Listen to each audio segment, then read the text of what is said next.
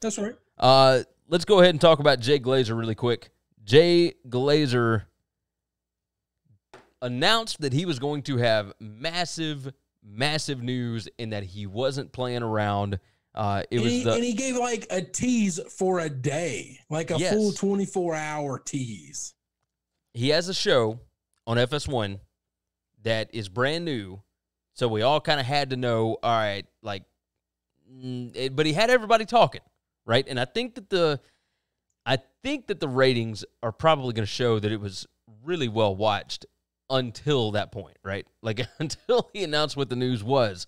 It was Fox Football Night. Isn't that what it's called? Do you remember? I don't know. And it came on at 10 p.m. Central last night. Rams center Brian Allen is the first NFL player to have COVID-19. To test positive, even though he is asymptomatic. Well, here's the deal. He's tested twice. Like, he had it, and then he was done, and then he was tested again because he got it again. He tested positive twice.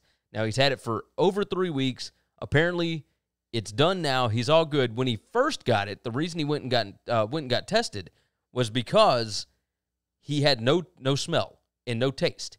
He said he could not smell. He put bath salts up to his nose to where, like, or smelling salts? What? It's not bath salts. Bath salts are the thing you eat and you become a zombie or some shit, right?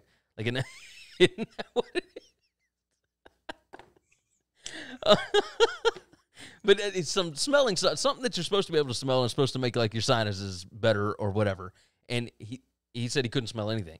He would eat stuff. He said he could drink water or he could drink piss and he wouldn't be able to tell the difference. Like, it wouldn't matter. And that's what's kind of frightening about it. Like, it's a weird side effect for viruses.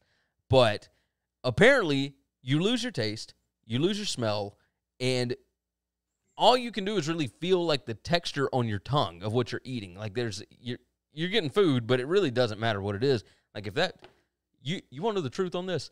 I'd be eating every vegetable I could get my hands on if I didn't have to taste it. This is where, like, now, as long as you don't get sick, as long as you don't get any of the other symptoms, and you get sick, if that's all it was, I could drop some LBs in 14 days if I just lost my sense of taste and smell. Yeah. We had let's see, Hudson jumped in. He said, I understand that it would benefit USC to keep him because if Slovis gets hurt, then who do you have? Matt Fink? Yeah, back to that. Yes, USC. Well, you want as many good quarterbacks as possible. Quarterback too. I mean, every year, if you're at that level program, you should be recruiting quarterbacks every year. Yeah, pretty much. Yeah. But back to Brian Allen. Brian Allen. The issue with this, let's see. Michael said Pat McAfee had a hilarious take on it. The deal is, like, he's pretty much anonymous, right? So if this was Rams quarterback Jared Goff, then it'd be big news. Wholly different conversation. But because it's center Brian Allen, I mean, he was a backup center, and then this past year he became the starter, started 9 games, missed the last 7 games of the season due to a season-ending injury. Nobody really knows who this is. And it doesn't affect anybody at all. And the guy's not really sick.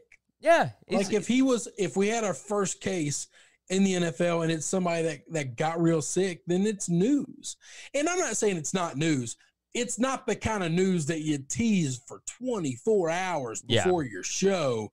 And this is the groundbreaking show. Because let me tell you something. Now you've been the little boy that's cried wolf. Okay. And the next time you tease something, you get EAD. All right. Yep. I'm going to move on, and I'll wait and let Twitter tell me, was it anything worth a damn or not? Yeah. But you're not getting my views. You're just not. No, not anymore. Like, if you had just you lied to me. Yeah, if you had just had Sean McVay on and y'all just talked about whatever, and Michael said, these days people will put just about anything up their nose. It's true. Well, it's very true. That was my kind of first thought he lost his sense of smell, but the first thing he did was go get smelling salts to help it. Like, well, I don't know if it was. They may have had some in the house. They might have had some in the house. I ain't fretting that. Okay, that's fine. Just because you got it now. You know why you got it in the house? Because you knock shit out all the time. All right. You either do something to knock yourself out or you knock somebody else out. There's no other reason to keep smelling salts around. Okay, they don't smell good and they don't clean your sinuses. That's not what they're there for. I mean, they will clean your sinuses. Yeah, but that's a bit extreme for trying to just clean your sinuses. I agree. That's something a moron will do. I agree. Matt jumped in. He said the severe symptoms are only seen in people with other medical conditions. And yeah, most of the time. I'm going to be careful with the only ever talking about this thing with any intelligence. Yeah, because obviously we've seen, it's not always other medical conditions. It was only people over 60, and then a 34-year-old dies, and then we don't know what the fuck we're talking about. Yeah, and then it becomes a problem. And then it's like, okay, we don't know what's happening. So you and me don't know anything about this shit. Yeah. So that's all I know is Jay Glazer lied to me. Did he tell a lie? No. Yeah, he did. Yeah, he said I have massive news and I'm going to break it tomorrow. That's so I watched McAfee this morning and obviously I was having to work at the same time. But one of the things that he brought up is that he actually believes that Glazer thought that this was like a really big like he thought it was a big story. We've got like 200,000 people have caught this disease, and Glazer knows one of them. Well, it's because it's the first NFL player that's tested positive, and he was working out at the Rams facility and da-da-da-da. Like, but who cares that you're the first player in this small group of people that make up this organization? Yeah. I mean, you got a point. It's not special. Like, it really wasn't that big a news when Sean Payton got it. You know? No. But hang on. How is Sean Payton not the first? He's not the first NFL player, but he's the first person in the NFL. And that's more of a bigger deal than this. Yeah, because that's a Sean much Payton bigger name. Is older. Yeah. No, you're right. You're right. I mean, the whole thing's just. I just like I said, man. I like Jay Glazer.